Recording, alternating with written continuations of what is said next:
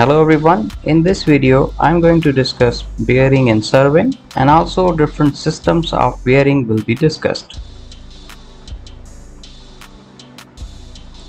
Bearing is just another name of angle in serving, but that angle is to be measured from some reference line, and that reference line is usually the north line or the south line.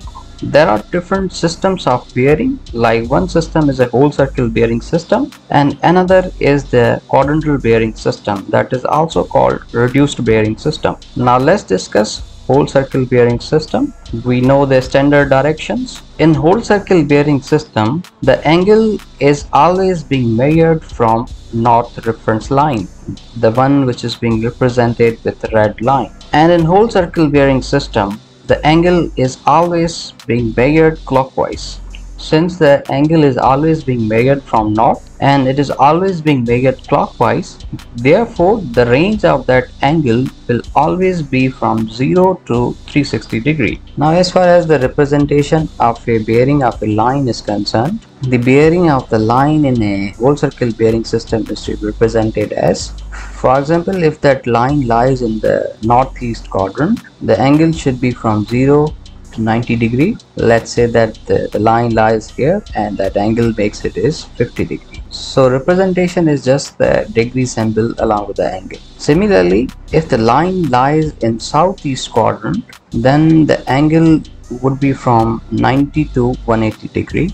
Let's say that the line is over here, then the angle would be, let's say, 120 degree, and if that angle exceeds 180 degree, then the quadrant would be southwest quadrant, and in that quadrant the angle will vary from 180 to 270 degree. And let's say that the line is over here and that line makes an angle of 200 degree, and if the bearing of the line exceeds 270 degree, then the line will lie in northwest quadrant, and in that quadrant the range is from 270 degree to 360 degree. Let's say that the line is lying here and the angle that it makes with the north clockwise is 300 degree. Now this is all from whole circle bearing system. Now let's discuss about the quadrantal bearing system.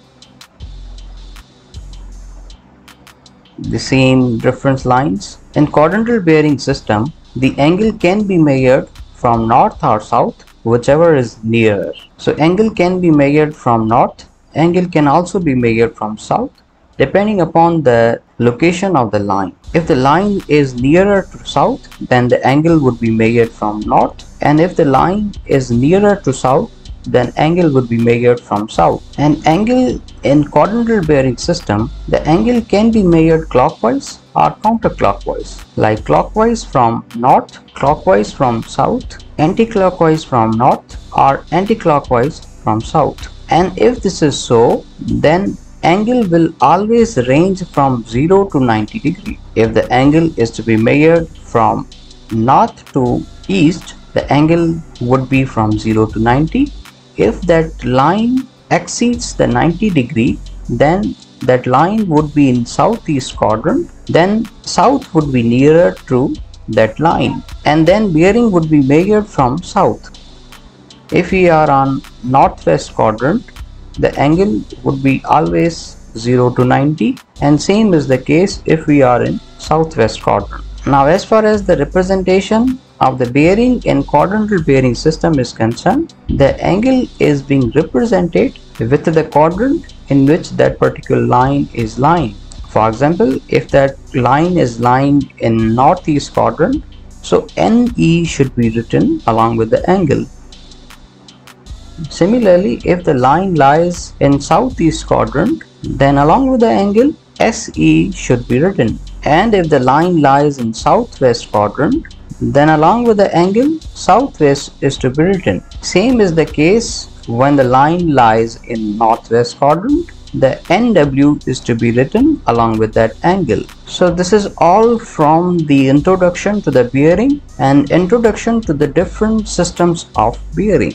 In next coming videos, I will be discussing about the interconversion of different system of bearing, like how we can convert one system of bearing to another system of bearing. If the angle is given in quadrantal bearing system, then how you can convert into whole circle bearing system, and vice versa is also to be discussed in next coming videos. Thank you for watching this video.